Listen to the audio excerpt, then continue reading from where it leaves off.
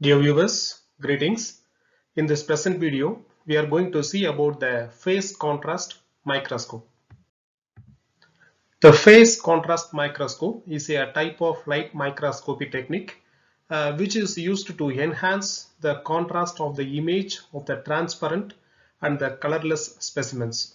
This phase contrast microscope was first described in the year 1934 by the Dutch physicist Fritz Zernike, and later in 1953 for his discovery of phase contrast microscope he was awarded the Nobel Prize in the physics category.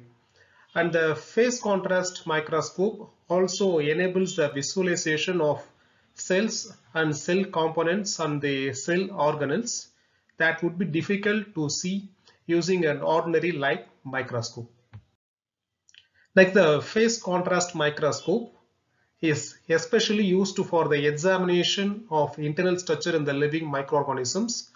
In addition, for the phase contrast microscope, it is not necessary to fix the microbes, that is the fixing of microorganisms in the glass slides or stain the specimens. For phase contrast microscopy, heat fixation and staining is not necessary. Okay, without doing the heat fixation and staining, we can directly visualize the organisms under the phase contrast microscope.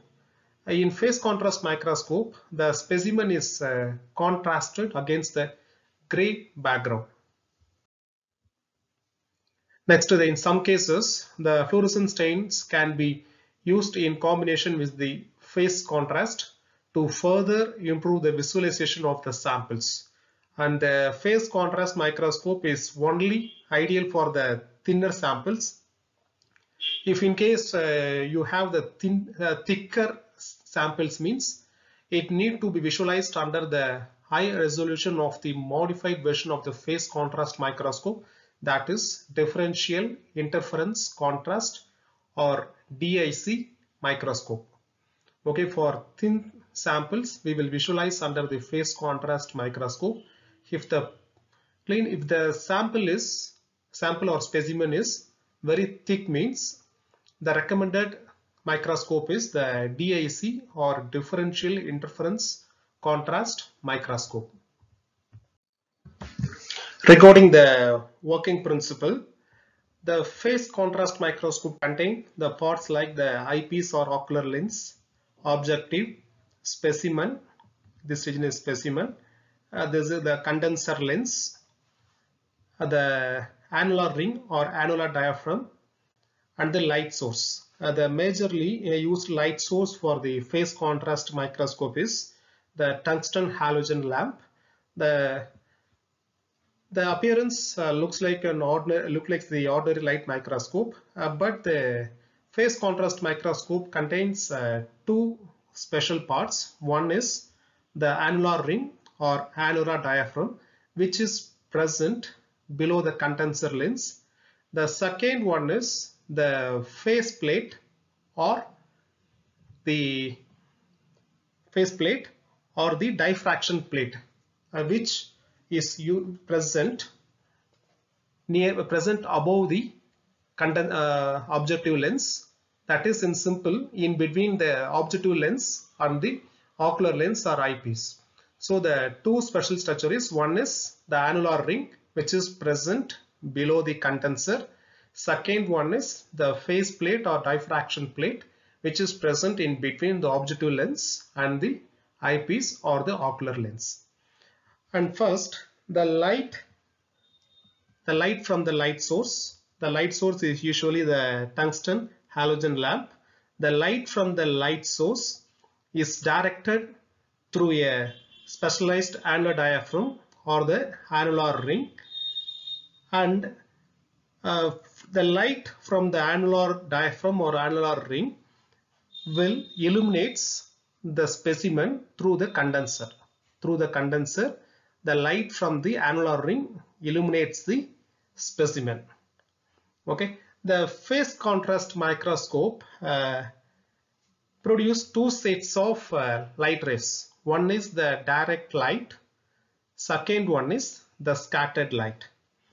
The one set of light rays comes directly from the light source, that is called as direct light.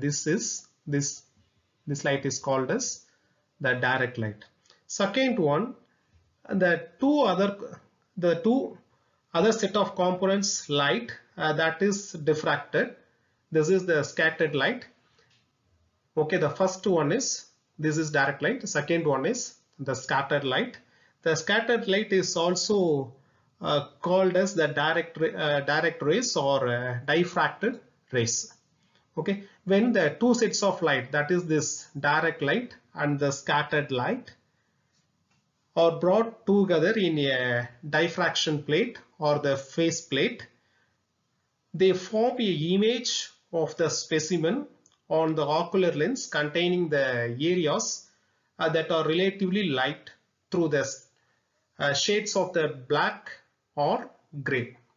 Okay, the two light rays, the direct light rays and the scattered light rays, combinedly pass into the phase plate or the diffraction plate and forms the image on the eyepiece. Okay, this is the working principle of the phase contrast microscope. Next, this figure shows the bacterial rods under phase contrast microscope. This image shows the budding yeast cells under the phase contrast microscope. This image shows the fungal mold under the phase contrast microscope, that is the Aspergillus species. This image shows the freshwater microalgae under the phase contrast microscope. This figure shows the microalgae Chlamydomonas under the phase contrast microscope. And this shows the ciliated protozoa Paramecium species under the phase contrast microscope. The next is the uses of phase contrast microscope. The phase contrast microscope is used for studying the unstained cells, microbial motility, shape of the living cells, internal structure and cell organelles in the microbial and other cells, bacterial components like cell inclusion and endospores, fibers, glass filaments, thin tissue slices, and the eukaryotic cells. That's all about the phase contrast microscope. Thank you for your support. Thank you.